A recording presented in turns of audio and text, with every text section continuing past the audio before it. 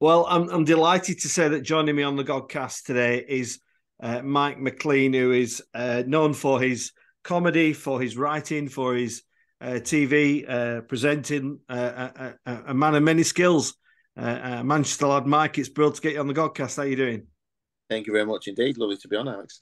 Are you still Manchester based, Mike, or has fame and fortune took you to Surrey Stop Belt? Or Yeah.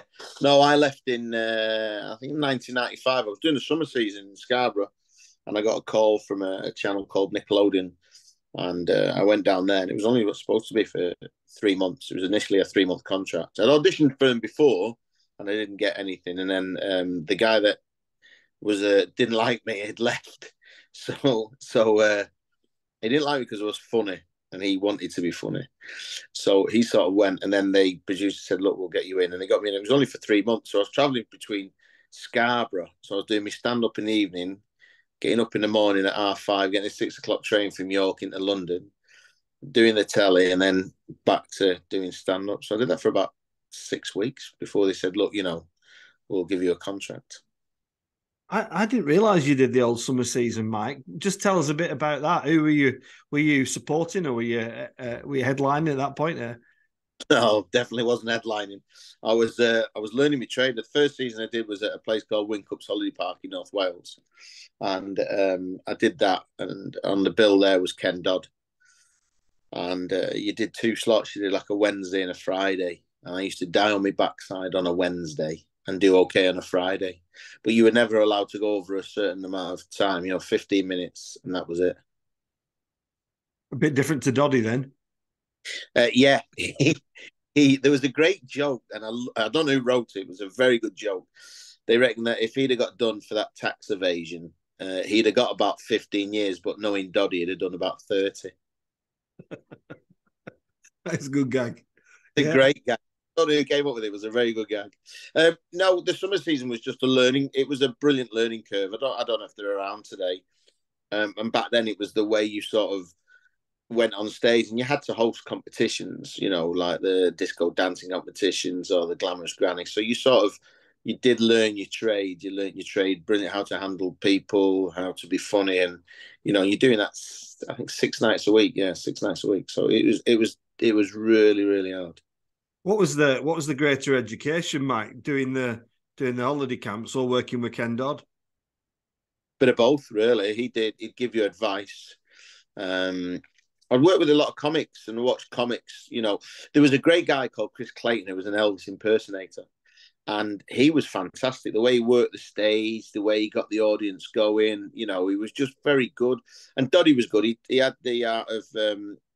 He always said he had his big arms open, and he just, like a shepherd, just herded them in, and when they were in, shut the gate and wouldn't let them out. It was just great to watch a master at work. Even bad comics, there were bad comics that come on and you learn. And every Wednesday I was petrified at 7:30 going on.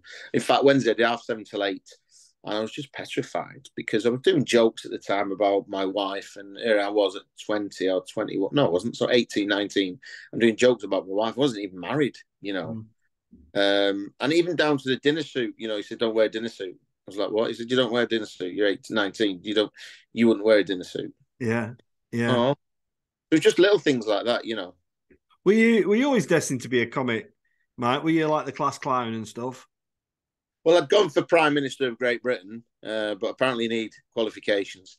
Yeah, I was. I went to St Albans RCI School in Gorton, and I just loved comedy. I loved watching with my dad. I loved my little lad's called Cooper, named after my favourite comedian, Tommy Cooper. And I just loved comedy. I loved, on radio. I think it was on Radio One on a Saturday. They used to have like a comedy bit. I used to record it and then write down all the gags Yeah. and file the gags, and I'd watch every comic on the telly. And I like the science behind comedy that. And back then, when I did comedy, I was quite aggressive. I was a real northern comic. Yeah. Until a director called John Spillers, who was a great panto director, said you need to slow down and be less aggressive. Are you able to watch? I mean, I'm not a comic. I had a go at it, and it was all right, but not to the level that you're at. But Do you find it easy to sit a comedian and watch them for entertainment, Mike, or do you find that you're studying the craft of what they're doing most of the time? No, I sit down and enjoy them. I love comedy. You know, even like I'm on the weekend with two or three other comics, and I'll sit down and I love watching them. I like watching new comics come through. You know, and I like watching bad comics. I particularly like watching bad comics because they're funny for the wrong reasons. You know, and I always wanted to write a series called Bad Comics, and it was just literally a series of bad comedians because it'll just be brilliant. You know, but yeah, no, I do. I go away and I watch them and I enjoy them. I like all forms of entertainment. Even on the cruise ships now, I'll sit and watch. I may not watch the whole show, but I might think, all right, I'll give them 10 minutes and I enjoy them. And you know, I just come back from Hawaii with a great comic American guy called Mike Siegel. It was brilliant, really good. You know, I like the way he worked. He was very slow. You know, he was very engaging, you know, and he had some lovely throwaway lines, you know. And it's funny, really, because when you sit down with another comic, some will either give you notes or suggest stuff. Like I was on a ship with Tom Holland, Dominic Holland, which is Tom Holland's dad, you know, Spider-Man. Mm. And he said, "Do you like notes?" And I said, "Yeah, yeah." And he said, "Look, if you do this there, I'll say that there, I'll do that." He's still learning, you know. I remember John Pertwee in my first ever panto. He kept picking on me, and I thought he was picking on me. He was saying, "Do this, do this." And I was like, "He's getting on my nerves." And there's a great actor called Simon Gregson. I shared a dressing room with him. I was like, "Oh, he's getting right on my nerves." He said, "Mike, have you noticed that John just gravitates towards you?" And I was like, "I don't know why." He said, "Because he likes you. He's giving you notes, you know, and he's giving nobody else notes." No. And John Pertwee said, "Look, the only thing in life is free that is advice, and only an idiot wouldn't take advice, you know." And I probably learned more from those 6 weeks in my first ever panto with him than I did at any drama school. Yeah. And do you feel like even if you've got a bit of a dry audience, Mike, your experience and your kind of skills just can pull an audience around? I was chatting to a comedian called Andy Kind. I don't know if you know him. A funny guy, and he's been a pro stand up for years, and he's never been on the telly. But he just said, "I feel like I've honed my craft, and you know, and if it's not going so well, I feel I can spin it round." You know, are you the same? Yeah, you can. You know, you can either go one way with comedy, or they might not like it, and you think, "All right, okay, they like it clever." I don't do clever humor. I don't do political stuff. I certainly don't do religious stuff. It's just funny. That's what I do. But sometimes no matter what, there's a gig in near me at Southend, and I did it. And the first time I did it, I just died on my backside. Even now, you know. So I thought, right, I'm gonna go again. You know, so when the listing came up, I put my name forward, and I was like, you know what, I'll do that again. So I did it again, and it still wasn't, you know. And about 3 months ago, yeah, it was 3 months ago. I said, right, I'll put my name. It came up again, and I went, I'm going to do it again because I just had this thing to crack it. And I couldn't, you know. So sometimes I remember Jimmy Carr saying to me once, he did a gig once and he came off stage and he didn't do great. And he went, "It's not me, it's them." Just like that, you know. And he said, it's not me. My stuff's great. It's them. They're thick. So you can do it. Some places you can, like some other places you just, you know, you can't. You just, you know, it can be anything down to the weather. You know, if you do a gig at the end of the month, it's always great because they've just been paid. You know, it's really weird. There's so many little things that you've got to think Yeah. about. And in terms of your stuff, Mike, is that always evolving? You know, is it? You know, I mean, I'm not going to say which comedian, but there's a comedian I do like, but I've seen him numerous times, and you know, quite often he'll draw out the old stuff. I think I'll wear this again. He's still funny, but you know, it's like, come on, I want something fresh now. How do you work it? Yeah, you have your act. You have it's like an ingredient, isn't it? It's like baking a cake. You have the ingredients, but you can always add to that, you know. And comics always fall back on their safety net if it's not working. They go, "All right, I'll pull out." I always every day I'm on the dictaphone and I think of something and I'll put it in my phone and then I'll go away and like, you know, I just like they're all written down and then I have to sit down and then go through them, and then and I say to my girlfriend, like, I've got this gag, what do you think of this gag? Like even today I was like, I said, it was yesterday, sorry, I was on the train with my son and found some lottery tickets. They'd been done, and the gag I came up with is like, so my brother's just won the lottery and bought a £1.5 million house. I don't know who's going to pay for it. He only got 3 numbers. And it's just stuff like that I put it fun and go, right, that's the gag, and I keep. So then I'll use it, and I've got this thing where I try them out 3 or 4 times and see what the response is, And if it's good and it gets laughs, I keep it, and if it doesn't, I file it under B1N. Got it. It took a minute. I know. I gave you the minute. I could see the thought process going in the head. I'm surprised it took me that. I was that quick, actually. I know. It shocked me as well. No, listen, Mike. A lot of folk think, don't they, that if you've been on telly and you disappear, that's it, career over. There's a couple of things in there. Is I know your career's not over because I follow comics. It's my passion. But I was wondering what you thought about telly and comedy at the moment. There seems to be like a pool of comics, doesn't there, that they kind of are on a bit of a revolving wheel. I mean, I've nothing against Tom Allen, but he's on everything at the minute, and I'm sure his accountant's delighted. But there seems to be not much room for new guys and girls and established acts like yourself. Does that disappoint you in any way, or? It's not that, Ali. I tell you what it is. It's lazy producing. These producers don't get off the backsides and go out in comedy clubs, and they won't go further than Watford to go and watch other comics. And what they'll do is, there's the comic mafia, there's the agency in London that have got all the big name comics, and they use them all the time. And then there's producers that just can't be bothered and are just lazy and just go, right, let's get Tom Allen, or let's get Jimmy Carroll, let's get, because they're there and we can. And I have this really be in my bonnet because I work with I've been lucky. I've had a really good chunk of TV life. I've been very fortunate, bought a lovely house out of it, and I've had a great time out of it. And I still do the bit. I was on GMTV the other morning and still do little bits, and it's great. And I feel for those comics that haven't had it. I write with a great comic called Jerry Kay, who's my writing partner. That guy's brilliant. He's just funny. He writes for me, and we write together. And we gig together, and he's never had that bit on the table, which I think he should have because he's funny. There's other comics that I've worked with that are funny, but they just don't get that little bit of, what's the word I'm looking for? They don't get that chance, that opportunity, So nowadays, the only opportunity now is Britain's Got Talent, and I wouldn't recommend that to anybody. If I'm really honest, it's a gamble, that, because it can either make or break your career. Yeah, I did Britain's Got Talent, and we're comedy. We did a bit of comedy, but we were doing it for a laugh, but you did see some people, and I agree with you. Some people set their whole life on succeeding there or not succeeding, don't they? And they're kind of fly by nights, and you never see them again. And I think that's quite sad, but. Just in the whole, I think there's some good sitcoms knocking around, but in terms of comedy, I think it needs an injection of something else. But there we go.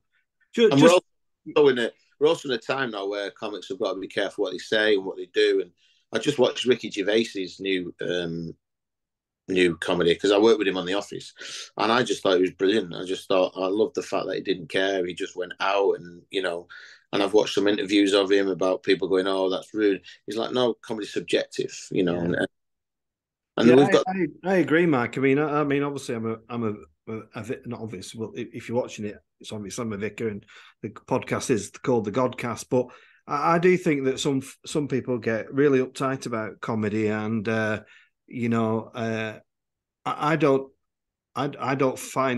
never found comedy offensive, even if it's been kind of headlined, Yeah. if easily offended, stay away. And I find that really difficult to, but I'm interested to know, Mike, how you set that in your work. Do you kind of have, look, this is what I do, and some people are going to like it, do you set a boundary for yourself or not? Yeah, I do. Yeah. Obviously there's certain subjects I don't touch and I don't approach because that's not my style, And then, I did a gag And I remember this woman coming to me saying, "Oh, I really enjoyed it, but I didn't quite like that gag. You should take it out."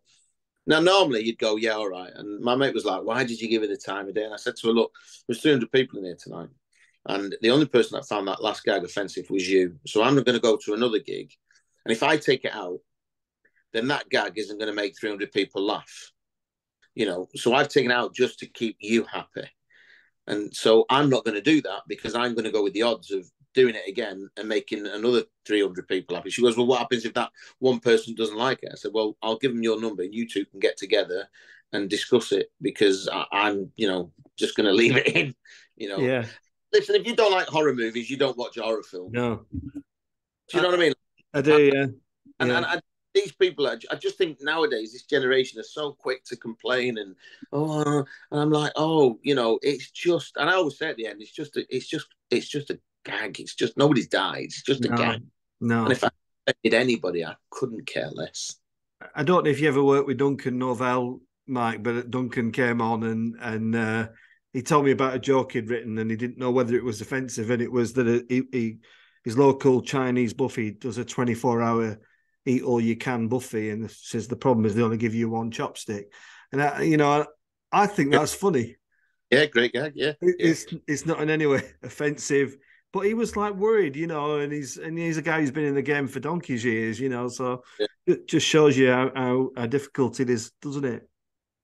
I just think do it, just do it. I remember doing a gig once, and Bobby Davro was said to me, "Why did you go soft on him?" I was like, he said, "You should never change. Just do what you do, and just say what you say. And if they don't like it, they don't like it, and they go away. You get in your car, you still get paid. You go home." He said, "But don't ever change because." And he was absolutely right. I'd say that to any comic nowadays. If they go, "Oh, is this offensive?" Just do it. And if they don't like it, they don't like it. Yeah, Mike, just talking about the telly days and the big breakfast. I just googled it this morning, and what pops up is you at the awards of the all these rock stars and all these kind of weirdos. I mean, you've interviewed some quite extraordinary people in your time, haven't you? Is there any who kind of left a mark on you and you thought, yeah, I like that guy, or the complete opposite? I did Ocean's 11 with Brad Pitt. It was all the cast of Ocean's 11, and every one of them was fantastic. And the ones I've always found, the bigger the star, the nicer. I remember flirting with Julia Roberts in New York. He's just, and the only one I didn't quite was the late Dennis Waterman. He was in My Fair Lady, and we'd gone to London to interview him, and he was just so rude, And I let him have both barrels because the beauty of coming from Manchester is you tell people exactly what you think, And back then, I just didn't care. I just thought no, and I told him straight. I think he even made the papers or something. I think he tried to grab me. That was it. He tried to grab me. And bless Dale Winton, the late great Dale Winton, sort of stood in, and but he was really rude, and I just thought, they say never meet your heroes, and I was disappointed with Steve Coogan because I'm a big Steve Coogan fan, and I'm sort of disappointed when I met him, But the big A-listers and everybody, they're all fantastic. They're all really nice. And I just had a cheeky way. I was never rude. I was just always cheeky. You had a glint in your eye, Mike, didn't you? Yeah. You were great. Yeah, I just pulled. I'd always smile at him as I sort of.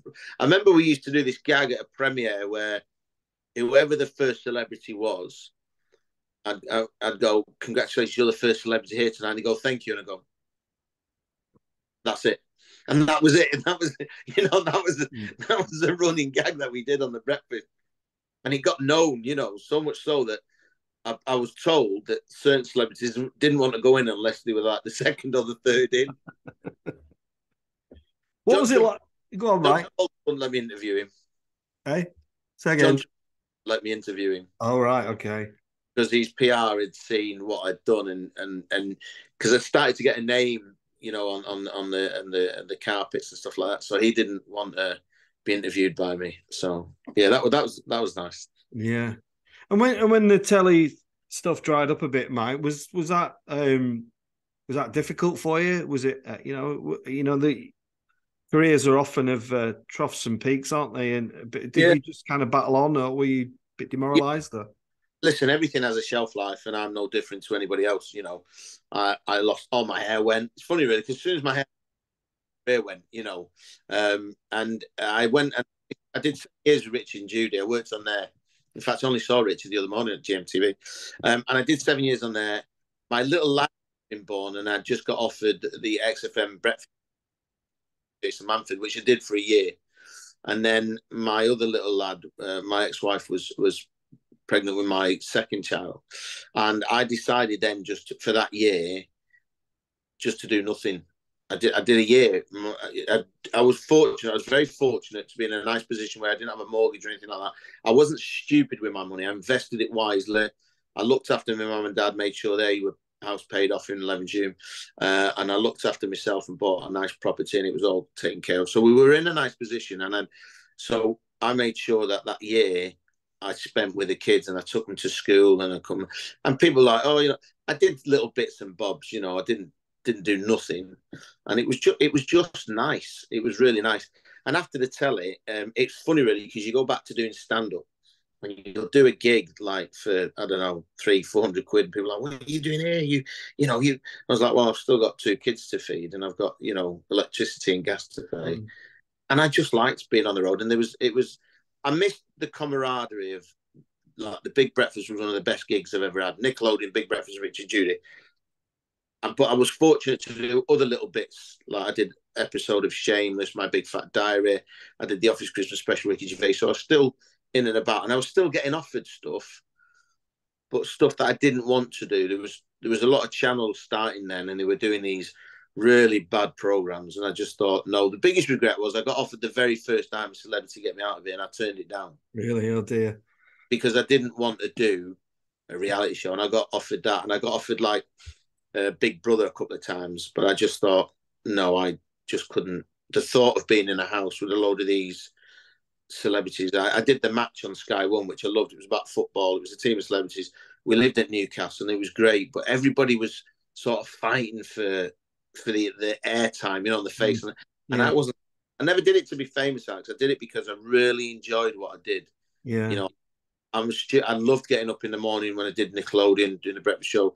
I loved getting up, doing the big breakfast. I loved traveling the country. I loved meeting people, and I had a great time on it.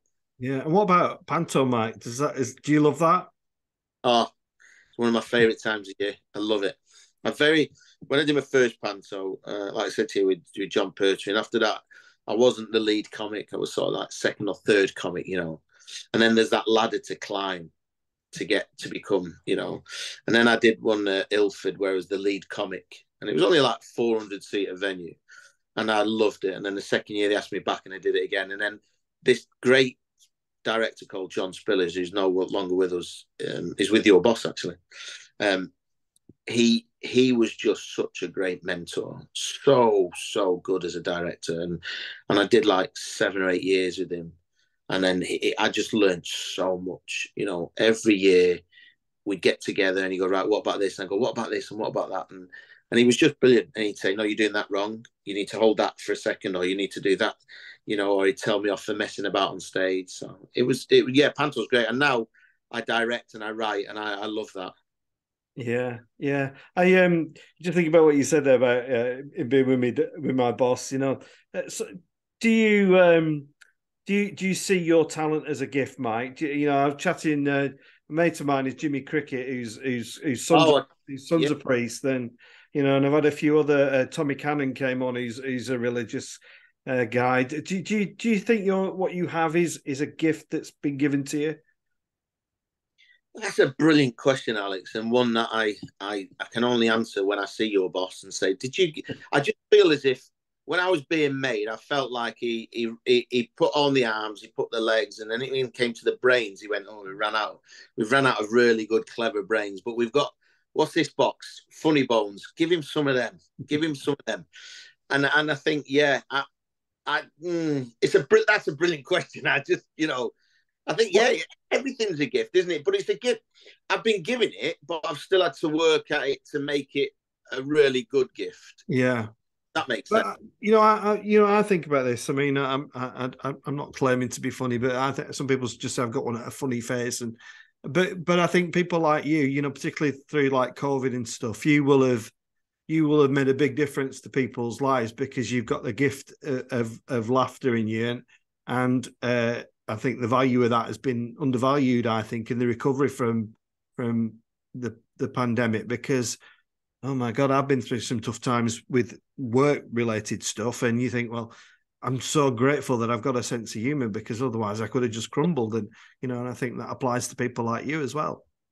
Yeah, during COVID, it was funny really because Joe Wicks was on the telly and doing all these videos, and I said to my partner Kay, I said, I'm going to do something, and I made literally 6, and they're on my Facebook. So I don't know if you be a member of Facebook, or I don't know if you are, but if you are, tag me in on it. And I made these short little videos, and they're no longer than a minute, Alex. And I put them on there, and it was about keeping fit, and it was a Mickey take of Joe Wicks. Well, I put them on there, and the amount of people that were like, "Oh my God," and I'd say they're like, "How many? When's the next one?" And I was like, "Tomorrow," And then when I stopped doing them, people were like, "You've got to do more. You've got to do more." And I just thought, no. There's that great saying than wanting more, and they were just completely, they were self-deprecating, they were all about they're keeping fit, and they were just and I didn't realize at the time I did them, and then my girlfriend the other day said to me, look, and they came up on her Facebook, and she went, look at that, and I watched them, and I made myself laugh, like we were laughing, both laughing watching us, and she said, they're really funny, why don't you do some more? I was like, I don't know, I just didn't.